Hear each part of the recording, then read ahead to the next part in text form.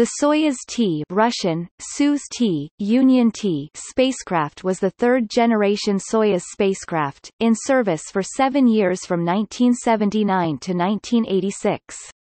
The T stood for Transport, Transportny.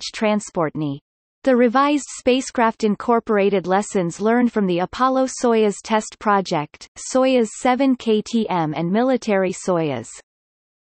The Soyuz-T was a major upgrade over previous Soyuz spacecraft, sporting solid-state electronics for the first time and a much more advanced onboard computer to help overcome the chronic docking problems that affected cosmonauts during space station missions.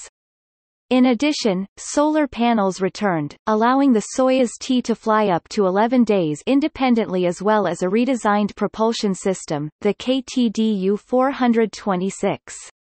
Finally, it could at last carry 3 cosmonauts with pressure suits.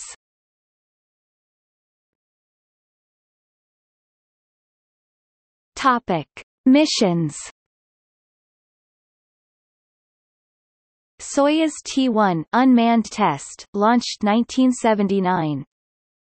Soyuz T2, Soyuz T3, Soyuz T4, Soyuz T5, Soyuz T6, Soyuz T7, Soyuz T8, Soyuz T9, Soyuz T10-1, Soyuz T10, Soyuz T11, Soyuz T12, Soyuz T13, Soyuz T14, Soyuz T15 launched 1986.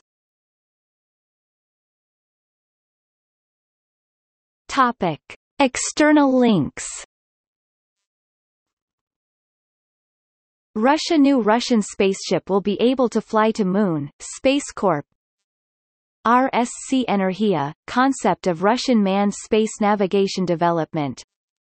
Mir hardware heritage. David S.F.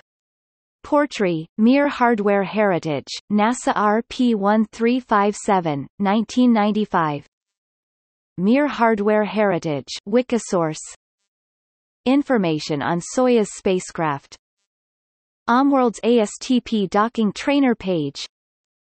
NASA, Russian Soyuz TMA spacecraft details. Space Adventures Circumlunar mission, details.